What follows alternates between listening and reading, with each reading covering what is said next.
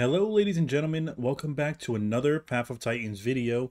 And in this video, I'm going to be giving you guys 10 beginner tips. For those of you that are newer to the game, you don't really know how to get started, I'm going to try to give you guys tips on what you can do to get better at the game, and that can hopefully help you out overall, have a better experience. Now, most of you guys, obviously, that have been playing this game, you might know already what I'm about to mention. But for those of you that don't, make sure you stick around and hit that thumbs up if I do help anyone out. So in case you're new to the channel, if you guys don't know, I did make my own community server and you were able to join it. Now it is open to the public. So it's called Simply Jurassic. It can now hold up to 100 players. I just increased it yesterday from 75 to 100 max players. You can see I added in some Halloween decorations just to get in the, the Halloween spirit, which is in SLL. So if you guys want to come out, check out the decorations, you're more than welcome. And if for whatever reason, if the decorations are not here once you get here, that means it was a server reset, and every reset I have to manually load it in. So that'll probably be the only reason you won't see this, but otherwise you should see it. So the first tip that I get asked quite often is, what is the best beginner dino to use once you're starting off? Now I know a majority probably just go straight for the big stuff, which is like the T-Rex or maybe the Spino. And you want to be the biggest predator already, but I do not think these are the best ones to start off with, because it can be a hassle trying to grow when you don't really know how to play the game. So when I first started, I made a dino that was relatively good in size, also fast and fun to use, which is the Allo. I recommend the Allo is a perfect starter dino for beginners. Gives you a chance to really run around, explore the map, run away from other predators that try to attack you. Now for the Allo, I recommend you guys do a speed build or a balanced build if you must. I highly recommend just a speed build. You do not want to do anything to decrease his speed, because I feel like that's where he really shines. Now you can start as more smaller dinos, which can be good for getting the lay of the land. So the Conch or this guy can definitely be good as well. Another thing you could do when you first start out is look for other dinos that you could possibly group up with. And the way you could do that is herbs can only group up with herbs, and carnivores can only group up with carnivores. So you can't really group up with anyone that's out of your category. So this Anki right here is basically a herb. I'm a herb. So if you want to invite someone to a group, hit this on the wheel right here. And then boom, you can see he accepted it. And now they are both in my group because they're both herbs. And boom, now we have some group quests. You can see on the right side, we have some extra group quests now, and that is an excellent way to grow faster, and you have more protection. I mean, obviously they're babies, but once you guys get bigger, you can protect each other, and that's how I made a lot of friends on this game, just by randomly adding people to the group and walking around with them. The third thing you guys want to do is find the best questing spots. Now, the best questing spots means a safe area that's relatively safe, that gives a good amount of quest, easy quest, and can be very good. Now, obviously, LBM, which you guys may see referred to a lot in global chat, is this home cave right here. And this section actually gives a good amount of quest, and it's very, very easy. Cascades, which is around this cave right here, this gives relatively easy quest to accomplish. Tyrant's Gorge, and all the way up here on the top left corner, they also give good quests. So you just find out the best quest locations that are much easier, less populated. SLL, which is right here, can be a lot more complicated because it's more populated and you most likely will die. So try to quest at the outer parts of the map. Another thing you guys probably don't know about is trophies. So when you kill an adult dino, you get a trophy from them, and you could bring it to your home cave for extra points. And that's what we're going to do right now. So we have an adult stego here. Thank you for helping me out with this video. So once you kill the adult, you will see it says take trophy. That's how you know you killed an adult. Once you do that, you pick up the trophy. You'll know you'll have it because you'll see it in your mouth. And then once you pick it up, you'll get a quest on the right side to deliver to the nearest home cave. And the nearest home cave will be highlighted green. And you'll also be able to see it when you face its direction, which is right in front of me. And then once you get it to the home cave and you bring it inside, it should automatically give you about almost 1 bar full of growth. Extra XP. Now there's a cooldown in between, so obviously you can't like boost around with this with your friends. I believe it's every hour you can do a trophy, so just keep that in mind as well. What people like to do, if you're already an adult, you can give it to the babies, find a baby dino or someone else that needs it. Also keep in mind, when you have the trophy in your mouth, if you do any type of biting attack, it will drop it. And if it's on the ground for a a extended period of time, it will despawn and disappear. So make sure you hold it in your mouth or have someone else hold it. Do not leave it on the ground for too long because it will disappear and then you lose the whole trophy and then you most likely will be mad. Next up is water quality. So if you guys don't know, when you do look at the water, you can see it says 100%. And if you guys are wondering what that means, is that is the quality of the water. And when you drink water, or when any dinos drink water, the water quality goes down and the water gets dirtier. And once water quality reaches 0%, the water will be fully dirty, the fish will stop spawning in there, and you won't be able to drink from it until it goes back up. So you can see we drunk some water and it went down to 91%.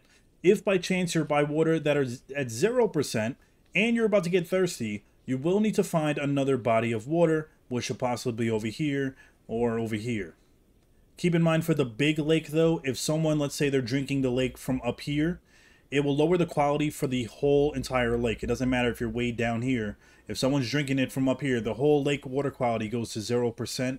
So just keep that in mind. That's probably the worst place to get water, is the big lake. You would think it's the best, but it's the worst. So you might want to go to these little ponds out here if you really need to get water, and a lot of places are 0 water quality. Also keep in mind that rain actually adds to the water quality. So if it's raining, if you notice it starts to rain, then the water quality will go up in the lakes. So you could also check that out and get more water. So here's a hunger tip when you play herbivores. So if you notice you're getting hungry and you cannot find any berry bushes, now all herbs can eat from regular berry bushes that look just like this. When you go up to it, it'll say berries. And by any chance, if you're literally about to starve to death and you cannot find any of these bushes, what you can do is switch your metabolism. So the trick you can do is once you switch it, you're able to eat flowers, nuts, roots, and fruit, but your food will drain much faster when you have this metabolism on. So what you can do is when you're starving, you can't find a berry bush, put the forager metabolism on, and then you can eat from the roots and the flowers. Now, keep in mind, the roots also give you water as well. They bring up your water and they bring up your food. So if you're really low on food and water, you would eat this. Here we are. And then you can also eat regular flowers, which are found in open fields just like this. And you can satisfy your hunger. Now, after, your food will start to drain faster than normal because you have that metabolism. So once you get full from the flowers and the roots or whatever you eat, you switch it back to the herbivore one. So you're back to moderate food drain, and then you're good to go, and your food's going to drain slower. And then, yeah, just repeat that process. Now, roots and flowers and nuts and all that stuff are pretty easy to find throughout the map. Berry bushes are mostly found in just in open fields like this, so you should be easy to find some. And then if you're a carnivore, what you can do is find these corpses around the map, and they pretty much give you free food.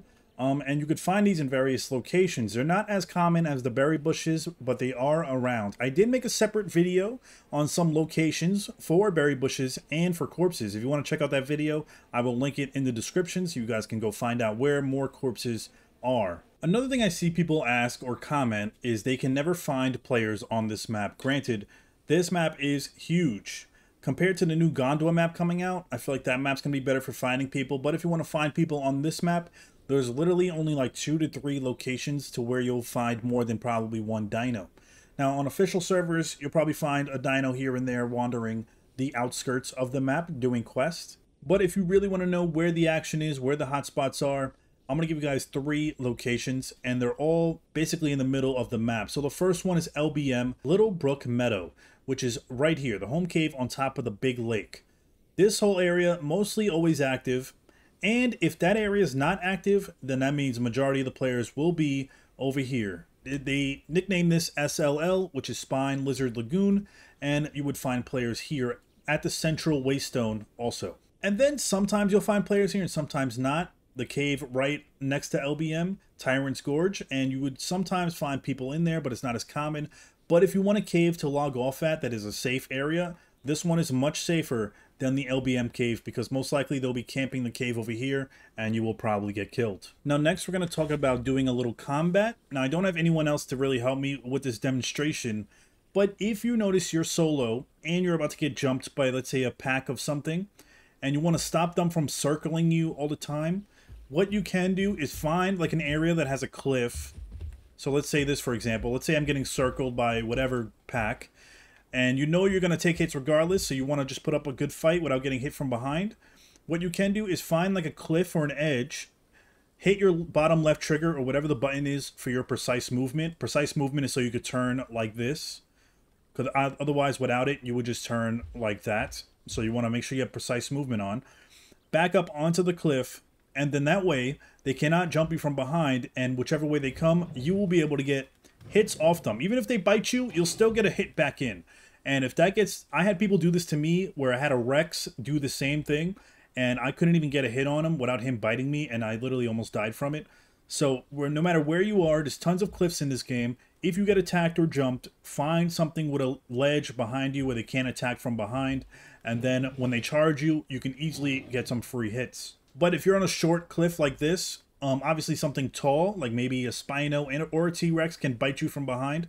So you would have to go on maybe a taller cliff back there or just something a little bit higher. And because this is LBM right now, this is the LBM spot above the cave, and this spot mostly always has people here. So this little cliff right here could come in handy if you do get jumped. And then the last thing I want to talk to you guys about is the combat weight that you have to consider when you fight other dinos. So let me give you a little big example. The EO Trike, which is the dino I'm on right now, his headbutt without the sharpened horns does 70 damage. He has a combat weight of 7,000, which is the highest combat weight for an official dino. 7,000. Also, the Spino and the T-Rex has a 7,000 combat weight. Now, the headbutt for the EO Trike is 70 damage, but because the combat weight is pretty much max at 7,000, that 70 damage will do a good amount of damage to any dino the same size or smaller than him. Any dino smaller than me will immediately take way more damage than someone with the same combat weight would. Here's an example.